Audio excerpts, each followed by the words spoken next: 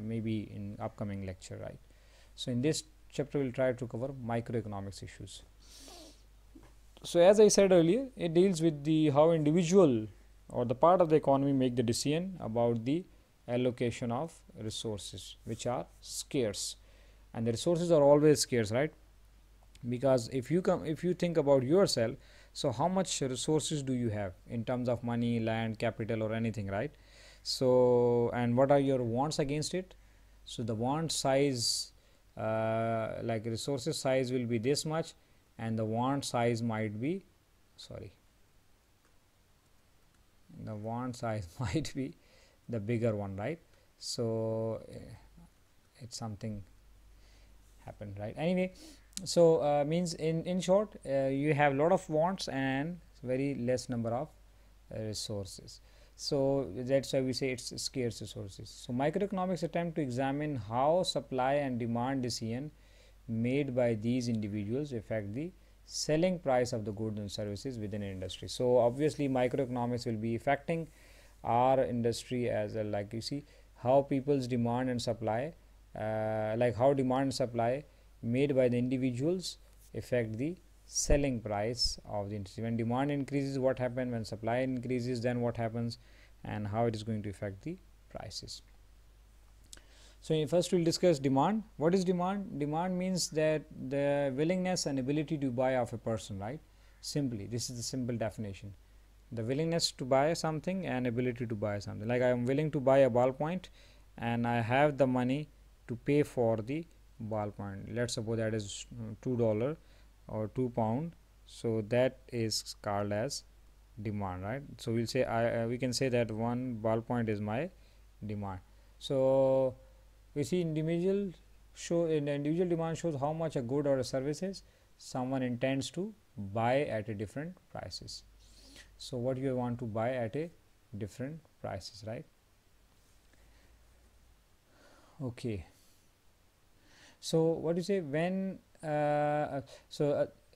we will not only talk about the desires, but we want to say that whether he or a person has the money to buy that. So if you only want to buy something but you don't have the money, so that is not taken under the demand. Like for example, I want to buy a Mercedes or a BMW or any other car, but I don't have the money, so that is just a desire, not the demand, right? So at a different prices, what you basically buy. So demand, so what happens when demand tends to be higher at a lower price and lower at a higher price? It means when the price is low, when the price decreases, what happens? The demand increases. It means now you can when you see when the things are available at cheaper rate, so then you may buy more, and vice versa. When the price goes up, so now it may be difficult to buy for us, so we may reduce the demand. So you see there is an inverse relationship between price and demand. So demand tends to be higher at a low price. You see, when the price is low, so demand is high, and when the price is high, demand is low, right? So it's usually it happens. This is called as law of demand. Usually, it's very common practice that whenever you are buying something and when the price goes up, so you may reduce the demand. Like you see, if we take the example of the laptops, right? So a few years back, the prices of the laptops were very high, or the computers were very high. Only few people could afford it.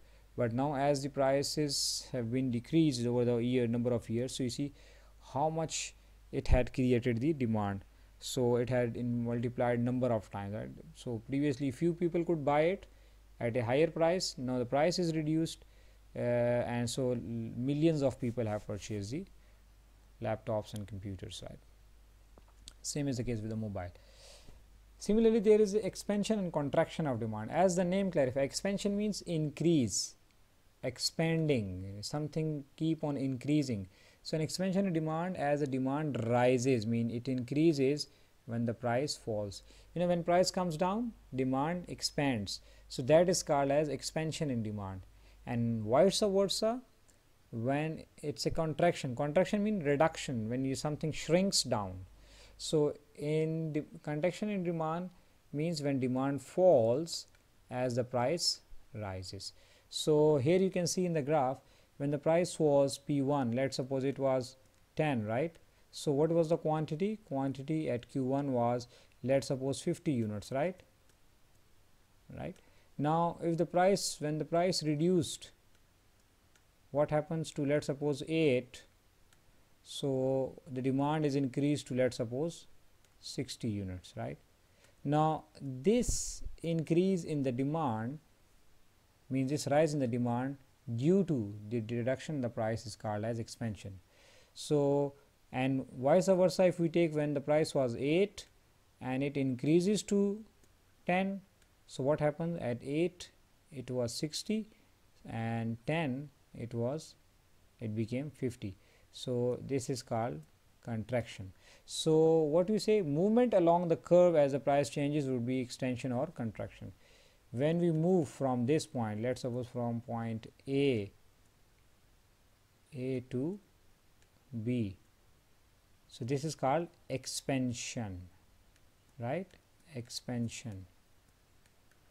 So you see, from A means from 50 to 60, and similarly if we move backward from B to A, then it will be contraction. So concept is clear. When any change in the price, any change in the demand because of the price will be either expansion or contraction. So when demand expands, that is called expansion. From 50 to 60, it's expansion. And when the price goes up, so it will be what, 60 to 50, contracted. So that is called as contraction in demand. Clear? Okay, now what is substitution effect? For most goods, the lower the price, the higher will be the demand. As we said earlier, that when the price reduces, the demand goes up, usually it happens. So what happens, this is then there occurs two things, right? One might be the substitution effect and other is the income effect.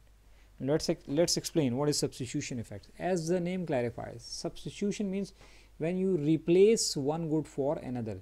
Substitute, what is substitute? Replacement. So when a consumer buy more of one good and less of another good because of the price change, so what happens, the two goods are substituted. Like for example, if the price of, for example, just an example, if the price of a Pepsi increases, so if people may tend to buy Coke, now the Coke price remains the same but the price of Pepsi increases, so people find Coke as a little cheaper product, right, in comparison of the Pepsi. So this increase in the demand of Coke is because of decrease in the price of Pepsi.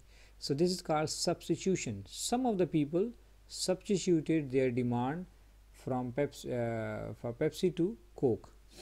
So a fall in the price of the first mean any price will lead to the consumer to switch the demand to the lower price goods. This is called as substitution effect. Understand? You know when the price of one good changes, like price of one good reduces and or increases, so people change their behavior towards the other good, right? So that is called as substitution effect. As I explained, if the price of Pepsi, let's suppose, increases, so the Pepsi consumer may switch toward Coke or vice versa, right? So such change from Pepsi to Coke is called as substitution effect. Similarly, the second is income effect. When there is a change in the price of good, affect the purchasing power of the consumer of the income.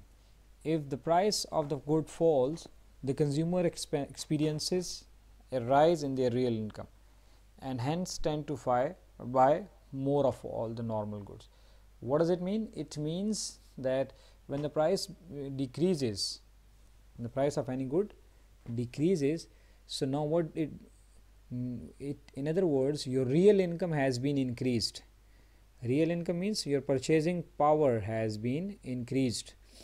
Like previously you could buy with $100, let's suppose you could buy 5 units of something, but now you can buy 6 units of something. So means, so if you buy 5 units of the same product, so still you will have some money left with your hand. So means in fact your real income is increased. This is called as purchasing power of that money has been increased, right? So when the person feel that his income is increased because of the decrease in the price, so he or she may buy more of any good. That is called as income factor. Now this increase in the increase in the demand is because of income.